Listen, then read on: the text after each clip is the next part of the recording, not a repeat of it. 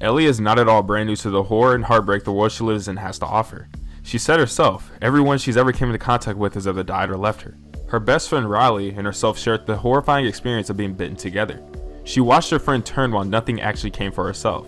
Then there was the unexpected death of Tess. Ellie puts the blame on herself, since she was the sole reason Joel and Tess were even outside the quarantine zone in the first place. I'm sorry, I didn't mean for this. Get a move on. Another kid around her age she met by the name of Sam was bitten as well. She witnessed him turn, and his older brother Henry having to put him down. Then not even moments later, Henry turns the gun himself and commits suicide. Ellie nearly came full circle with the fear of being left alone after Joel's impaled, but she fought the hard fight for him, doing whatever she could to the best of her ability to keep him alive, with the love she had for him and Riley's final words being a driving factor. Then there's the worst of all, David. A crazy cannibal who was going to chop her up and later on attempted to molest her, until she violently hacked away at him with a machete. All these events did in fact take a toll on Ellie, but she still found her way. We all know at this point that The Last of Us Part 2's plot is Ellie seeking revenge on those who wronged her, stopping at nothing to bring forth justice no matter the consequence. Neil Druckmann stated this journey was more of a story focused on hate than love and shall be a much darker experience, which is a complete 180 from the story and feel we got from Part 1. We may not know exactly what event took place that pushed our beloved character mad, but what we do know is that it would have been something astronomically brutal.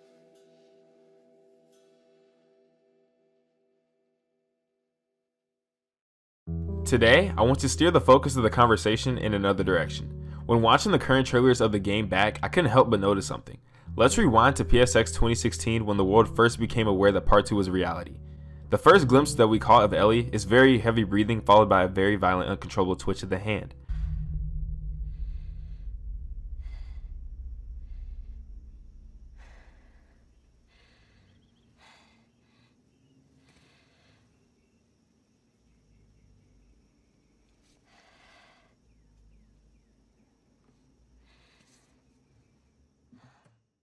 This is something I felt was emphasized, but as time went on, it began to feel as if it was nothing.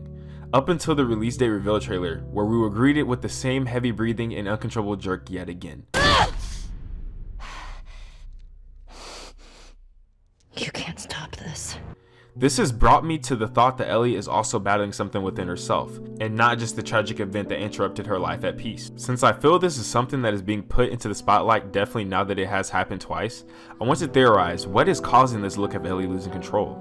I want to start by saying this could be trauma or PTSD from the event that drove her crazy. It doesn't seem far-fetched at all, especially if my theory of Ellie being sexually assaulted comes to truth. Even if this isn't the case, this could be imagery for the rage Ellie is filled with, but it just seems to be more than that. That leaves us with the thought of Ellie's infection mutating yet again within her. As we know, cordyceps target the brain of the host and take full control, leaving the victim helpless and trapped. Cordyceps are known to develop in different stages through time, such as the runner, stalker, clicker, and the beast we like to call the bloater. Ellie surely does have cordyceps development throughout her brain, but as Marlene explained, they have somehow mutated, which is the reason why she's immune. As we know from Neil Druckmann and seen in gameplay, there are new mutations of cordyceps. One of the new variations we got to see was the Shambler, a class of cordyceps that resembles the look of a bloater, but instead of throwing sacks of spores to spread infection, it charges at you and emits an acidic gas that burns through flesh. Druckmann explained that all the new variations of infected we're going to see fits into the lore of the game. In Part 1, there's various amounts of documentation through collectibles about the different stages of infected we have this far. Without giving too much away, Neil states that there is something to do with the environment and how much time has passed that allow for different mutations to occur. Ellie is in fact infected. The cordyceps are well alive within her and are capable of mutating. At this point in time, Ellie has been infected for 5 years. Ellie met Joel when she was just 14 years old, 3 weeks after she was initially bitten. It's 3 weeks old. No, everyone turns within 2 days, so you stop bullshitting. It's 3 weeks. The course of their journey to find the Fireflies throughout Part 1 took around a year to complete. Ellie has stayed in Jackson County since the end of Part 1 and still resides there in Part 2. It has been confirmed that Part 2 takes place 4 years after Part 1, putting Ellie at the age of 19. I truly feel it would be very interesting if the demon within Ellie could start weighing in on her health, causing erratic twitch and heavy breathing, forcing Ellie to concentrate to retain control of herself.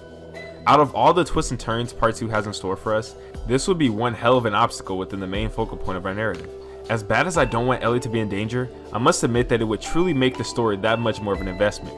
I'm going into this game with the mindset of heartbreak, and I'm surely not expecting a happy ending. The Last of Us Part 2 is Naughty Dog's most ambitious game yet, and I am completely ready to embark the gritty world Neil has expanded upon for a second run. Again, Ellie's infection mutating can be something of fiction, and it can be simple as her rage, but there's just something that rubs me differently.